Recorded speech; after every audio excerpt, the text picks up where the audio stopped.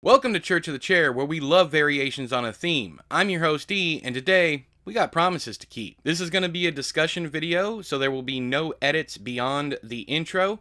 Today I'm talking about my favorite Stephen King books to reread, books that I have read more than 3 times, because I want to go with that because every single one of his books I have read at least 3 times, so that was one of the things I went into this with, is like books that I keep coming back to over that 3-time mark.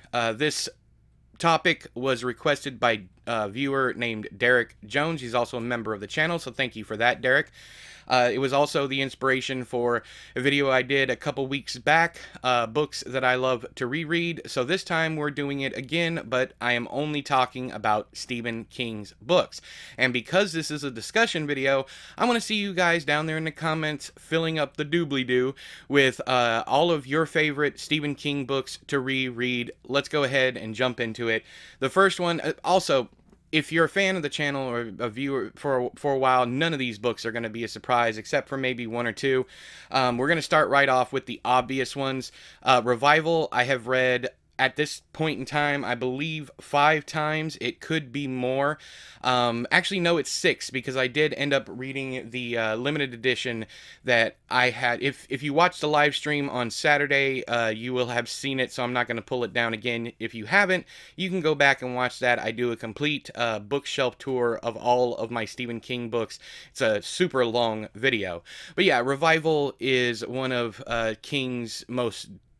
It's one of his darkest, especially because of the ending. But what I really enjoy rereading are the opening sections, and then the sections when Jamie is on heroin. That whole sequence, I love it. Of course, there is I believe it's a traveling carnival that he's with at one point in time, and I enjoy stories like that. Even though it's a small bit of the story, I do enjoy reading it. And Charlie Jacobs, every time I read it, the character of Charlie Jacobs gets better and better. So yeah, this is one of them, and this isn't like a top 5 or anything like that. In fact, I have 1, 2, 3, 4, 5, 6, 7, 8, 9, a very odd number, which my OCD is probably going to hate me for. Let me put this over here. All right, next up we have Cycle of the Werewolf, illustrated by the amazing legend Bernie Wrightson. Unfortunately, Bernie Wrightson is no longer with us, but his artwork is, man, and it is something to behold. It is absolutely gorgeous, and sometimes ever since I was a kid, even before I read the book, even before I had read any books, I remember flipping through this and just looking at the pictures. The most striking one is one I'm going to try and find here. It's the one that gave me nightmares forever, because I had no idea what was going on in the picture, but it was so striking because it was a woman and an animal, I guess you would say. Of course it's an animal, but a werewolf is also a person. Anyways, this is the most... This is the one that stuck with me the most. I remember seeing that as a kid and thinking in my little kid brain, oh, what the fuck is this? But this one holds the place for technically the first Stephen King content I had ever witnessed, consumed, whatever, because I would just flip through this book as a kid. If you don't know, my mother had what I call the great book closet, where she kept all of her John Saul, her Peter Straub, her Stephen King, her Dean Koontz. These were all quote-unquote adult books that she thought were too evil for her little baby boy to be reading, but I ended up getting into them anyways, and this is one of the books that I found. She would work a lot, and my dad didn't pay a lot of attention to me when I was a kid, so I would just go in their room, go in the closet, and look through the books, even though I had, no intention of reading them. I didn't really get started reading hardcore until after 9 or 10 years old, when I found the Fear Street books. I did read the Goosebumps stuff also, but it was after the Fear Street stuff, and I was like, I have to read everything by this author. But I don't read R.L. Stine anymore, but he was a very big part of my childhood. But this, I I give this credit for starting my obsession with dark literature and horror in general. So, next up, we have one that I quote constantly. If you watch any of my writing videos or the From a Desk series or any of that stuff, I'm always quoting this book. The first time I read it, I was a young caregiver. That's what I did before I hurt my back, and the publishing stuff took off. I don't want to say this was before I met Shell, so it had to be before 2001, before I turned 21. But I was sitting with a woman with dementia at the hospital. I was being paid to watch her because the family couldn't, and I had just picked up On Writing, and this is the exact copy that I picked up. It's probably, other than it and The Green Mile, this is the oldest Stephen King book that I bought personally, brand new, off of a wire rack. But anyways, On Writing is, of course, Stephen King's memoir disguised as a book about writing. He does give some advice, but it's very loose stuff. Like on the topic of being talented, he says, if you wrote something and someone sent you a check for what you wrote and the check did not bounce, I consider you talented. This book, if you're struggling with writing, if you have imposter syndrome, if you're wondering what to do next, so on and so forth, King covers all that stuff by telling his own life story. And one of the things that stuck with me the most, other than the guy with green coming out of him, if you've read it, you know what I'm talking about, is him talking about his toolbox. Basically, write what you know. All the stuff that you've experienced in your life, you're going to put into a toolbox, and then you're going to use it piecemeal throughout, that's what writing what you know means. Not writing about your life story, but taking those real life instances, those real life experiences, and putting them in your fiction to make your fiction more believable. But yeah, On Writing, I've read this at least 10 times. It's super short with insanely big font. It's like an old Bentley Little or Richard Lehman book. And it's like 290 pages. You also have stuff, him editing his own work. Just stuff that he had laying around, all the marks and scratches. He also has editorial stuff from when he was doing, what was it? I can't remember the newspaper that he wrote for, the college newspaper that he wrote for. It was like Stevie's Garbage Cycle. I don't know. It's something funny like that. But the editorial marks that his professor showed him, or the guy who was working for at the paper, showed him, that changed the way he wrote forever. It's a very cool story. If you haven't read it, because it's nonfiction, definitely get on that, because it reads like fiction. Stephen King can just tell a story. He tells the hell out of a story, and that's why so many people love him, because it's like sitting down and listening to an aged storyteller tell you about these wonderful things. And the part with the green coming out of the guy, that's just the little inflections that make Stephen King so special. It's like it comes out of nowhere. It's like, boom, now let's move on. I love that about him. Next up, we have, of course, Pet Sematary, second favorite Stephen King book of all time. Revival would be third. This book, I love the opening line. I'm going to read it verbatim because I love it so much.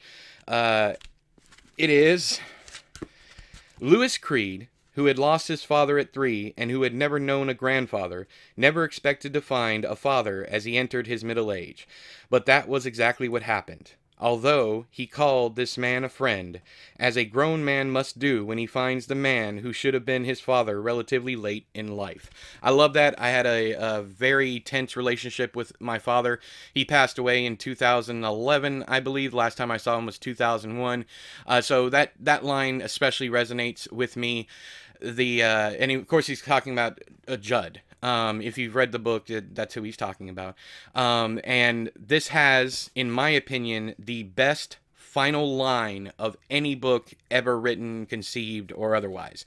It's an amazing final line, and it is perfection. It is super short line. It's a line of dialogue, and I believe there is, yeah, the thing that hits it, that hits so hard is, I'm going to go ahead and read it. If you haven't read it, it says, "Darling, it said." It's the "it said" that does it for me, and the darling, what we do for our loved ones. That's pretty much what this book is about, not being able to let go, and to have that term of endearment come out of the mouth of whatever the hell this thing is at the end of the book is absolutely, it gives me shivers just thinking about it, and I'm stumbling on my words here because I love it so much. You guys know I always have more problems talking about things that I like than I do things that I don't like. I can always articulate what I don't like better. But anyways, there's Pet Sematary. Next up, you know what? It's It. I mean, I've read it 18 times. I'm looking forward to trying my 19th time after taking a couple years off of rereading it and instead rereading The Goldfinch over and over and over again. The reason how I can do this and still read other books is because I literally read this in small bite-sized sections. There's only 2 chapters that I read in full. Like, I have to read the entire thing at one time. And that's Stanley Uris Gets a Phone Call and the section with Mrs. Kirsch. That section of Bebs. Those 2 I read all in one go because they don't feel right if you break them up, but usually I only read 3 to 5 pages a night, sometimes as few as 2 pages. But there are times when I forget that I have other books to read and I'm just reading this one, so that's why I stopped rereading it. Also, it got to a point where I knew every single beat of it. I could damn near recite verbatim the opening After the Flood. I had it almost completely memorized. But anyways, you know it. You love it. I love it. Everybody loves it.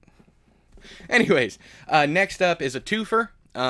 These are my 2 favorite books in the series, so I'm just going to put them both up at the same time, and that is The Drawing of the Three and The Wastelands, whereas The Wastelands is in my top 5 Stephen King books of all time as a standalone book. It is my favorite book in the series. This is a very close second, but this is where the series really gets going, and then you slam on the brakes for 4, but we're not going to talk about Wizard and Glass today. The Wastelands, to me, is perfection. I was watching A Great Undertaking. It's a YouTube channel here run by Mr. Doyle. I highly suggest that you go and check him out. His video about this book is astounding. It's perfection. I highly recommend you go and check it out. He's kind of like me in that I don't like when Stephen King writes about sex. But he has an especially bad time with the semen demon that that Susanna has to hate fuck, as he puts. And I got a kick out of that. I don't mind the scene. I can understand why it's awkward and upsetting to some people. To me, I'm just gonna let fiction be fiction. If King says that's what happened, that's what happened. But Drawing of the Three. I'm going to be honest with you, I do not reread the whole thing every single time. I don't bother with the opening. I jump right to Eddie's stuff, and then I read all the way up until The Pusher, and then I stop reading when I do reread these, because nothing in this book is as good as the shootout, Detta Odetta, Susanna's story, all that. That's the meat and potatoes of this book. And I've always called The Gunslinger an extended prologue. This book is an extended character introduction. So we use, what is it, 400 or 500 pages? Yeah, it's 463 pages in this edition, and it's just introducing you to the characters that, you know, that are going to be going on this epic quest. And in this book is when the quest really, truly gets going, because Jake comes back, all that good stuff. But yeah, these 2, I love rereading them. I've read them probably, well, like I said, with Drawing of the Three, not in full, but I've probably read them 7 or 8 times at this point. I've completely lost. I used to keep little cards. In fact, in this one, I have the card back here. It says, read 2004, March 1st to the 3rd. Read 2008, August 10th through the 20th. I used to keep track in these, and it's gotten so out of control with my rereads that I've forgotten to keep track of them. I'm going to put these back in order because, like I said, I'm OCD. I'll put that up there. All right, next up is Different Seasons. If you want to talk about short stories, I'd have to do a whole other I'd have to do a whole other series. So let me know down there. Short stories, I would have to do a whole nother series. Let me know down there in the doobly-doo whether or not you want me to go through and do this topic, my favorite short stories by King to reread, or my favorite, maybe we do 2 episodes. Let me know down there if you want to see that one. But if I did, we'd be here for a while, because there's at least 15 short stories. I was going through them, like the Jaunt, Popsy. There's so many that I love to reread. Battleground, so many. We could be here forever. But this, I had to pick this one. This is of course Different Seasons. It is my favorite novella collection. It's also the first novella collection from Stephen King, and they are mostly, I would say they're all can happen fiction. Let me make sure. Before, I'm thinking Apt Pupil, I'm thinking Rita Hayworth, I'm thinking The Body. Yeah, well, The Breathing Method, it's on the fence whether or not there's something supernatural going on, but I'm pretty sure what happens in there is 100% possible. It has to do with the brain firing after death. But anyways, my favorite story in here is The Breathing Method, and I've read that more than any other story in any other novella in this collection. I've read, it's funny because The Body I've only read probably 3 times, but I've watched Stand By Me. This, of course, the movie tie-in cover. I've watched Stand By Me in my lifetime probably 50, 60, maybe more times than that. In fact, I just got to rewatching it once again with my youngest kid. My oldest kid has seen it with me several times. But Apt Pupil is probably the only one that I don't fanboy over. It's still good. I still give it 4.5 stars. But it's the only one that, you know, I skip when I go back. But I've still read it at least 3 times. This is absolutely classic, iconic collection from Stephen King. Next up, and the last one on this list, is a book. This is the very first Stephen King book that I read. Again, Cycle of the Werewolf. I just looked at the pictures when I was younger. But my mom was a member of the Stephen King book club, and I've told this story numerous times, but I stole this out of the mailbox. And I read it over the course of 3 days. Nowadays, when I read it, it takes me a single day, same with On Writing, to get through it. And that is Dolores Claiborne. There is something addictive about this book, and I don't know how he did it. It is relatively chunky. It is not a 200-page book. It is 372 pages in this version, and the first edition hardcover is another 300 pages. Yeah, it's 304 pages, 5 pages, something like that. But this, anytime I start it, I have to finish it, and I don't know if it is a case of, once again, OCD, but there's no chapters. There are some page breaks, but it's all written as one long interview told solely from the point of view of Dolores Claiborne, the main character. There are questions from other individuals, but there's no real dialogue. The questions are usually just Dolores responding to the person who's asking the questions. Like, what do you mean by that, Mr. Man, or whatever. Kathy Bates, of course, Jennifer Jason Leigh, absolutely fantastic in the movie adaptation. It has one of the coolest one-shot scenes where Dolores is looking down into the well, and there's the eclipse happening behind her. And it's an amazing scene. I love that movie. Seen that movie dozens of times also.